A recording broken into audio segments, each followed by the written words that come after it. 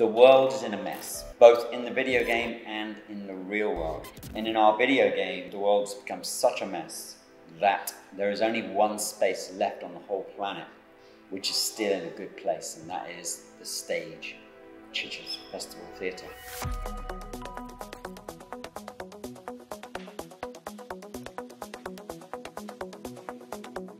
This term, the Friday Company are working on the Game Changer project, which is one of our digital stages events to celebrate our 60th anniversary.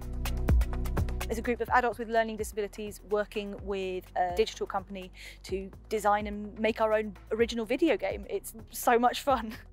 This game is in the theatre. It's sort of dark wasteland theatre that we try to turn into a paradise. So they make things some bad to good, so they make things all happy again.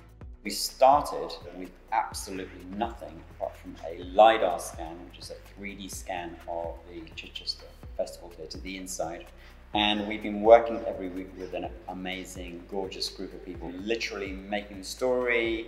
Firstly, we just think of different ideas like scary and haunted, and also all sort of actions. We did like posters, and we put on there like what we think our dream theatre would be.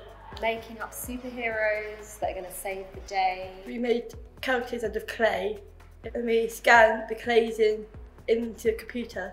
Just 3D scanning them, rigging them, animating them. Designing really cool costumes and characters. Some images are heroes, some images are villains, and those are images of the characters that will be in the game.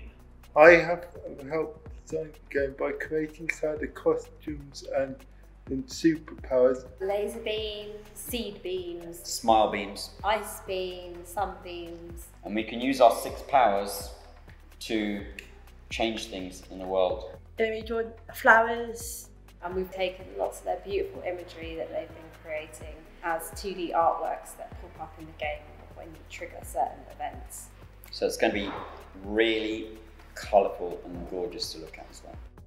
The group have been creating some sound effects for the game. Lots of different sounds, so bubbles, we've been throwing lentils across the floor, and lots of different things that we've been trying out.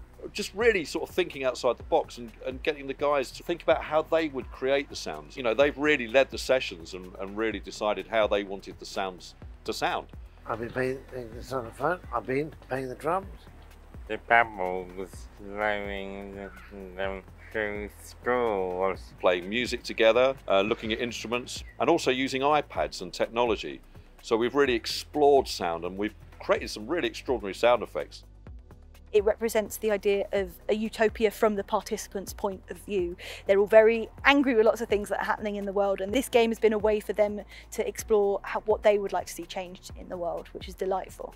Transforming the world into a better place. And then we're going to do it in the real world afterwards, which is practicing in the video game. Yeah. I really enjoyed challenging myself to actually make this game. I've never made a game before. I look forward to when you get it all together, and that'd be lovely. It's coming alive now, and I'm really excited. Once this product is created, it'll be hosted online and people can play it for years and years afterwards. My favourite thing about the game is everything. I think other people will enjoy the adventure style of the game. Hopefully they will enjoy it and have quite a lot of fun. I hope that they can gain an appreciation of the work we did. I hope it inspires others and bring it all together. Play our game, and it's going to be really fun.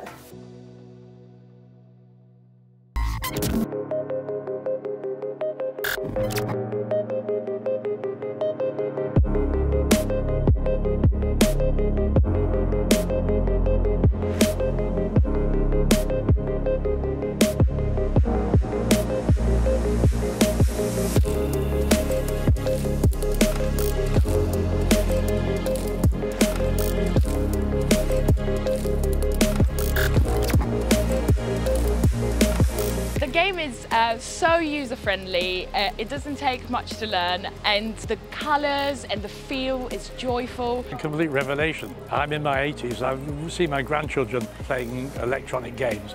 I've never actually had the courage to try it myself, but I can see why it's so attractive, because it draws you into it. And you know, the sort of three-dimensional effect. I remember playing tennis on a computer about 30 years ago, and you know, it's a quantum leap. It's absolutely fascinating.